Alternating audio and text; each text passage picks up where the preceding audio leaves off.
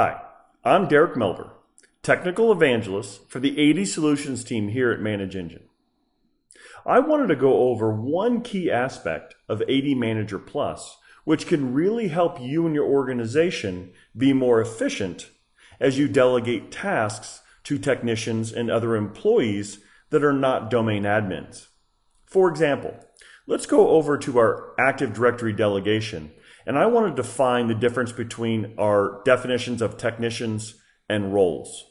For example, we have a role that defines that someone in the organization can create users, whether it be a single user or a bulk user.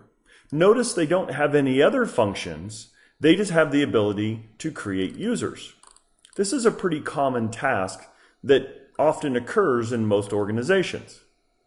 Now, I not only have a role for the creation of users, I've also set up a role that goes beyond the basic reset password. Now, this concept of resetting passwords is very common, and you can see here within the tool, this is a predefined role, and it says that you can reset passwords.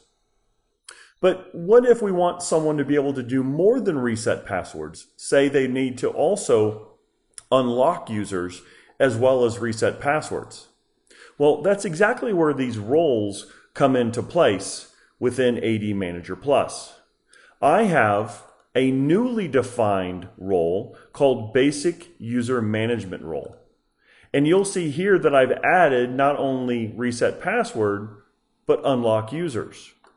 So how we've set this up is that our roles define functions that we are going to then hand off to certain employees to perform those functions. And those employees are called technicians.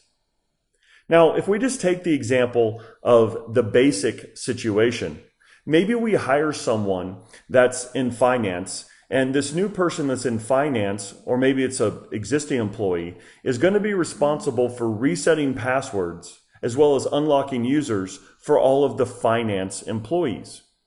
And that's going to be Patsy. So Patsy is going to be a technician, and we are going to associate the basic user management role, which was unlock users and reset passwords.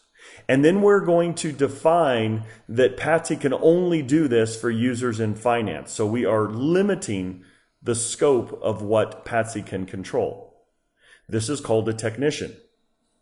Now that we have our role defined and we've associated it with a technician, Patsy simply needs to go to a browser on her computer, get to the AD Manager Plus interface, and automatically Patsy is going to have access to the functions defined in the role. This has been Derek Melver. Thanks for watching.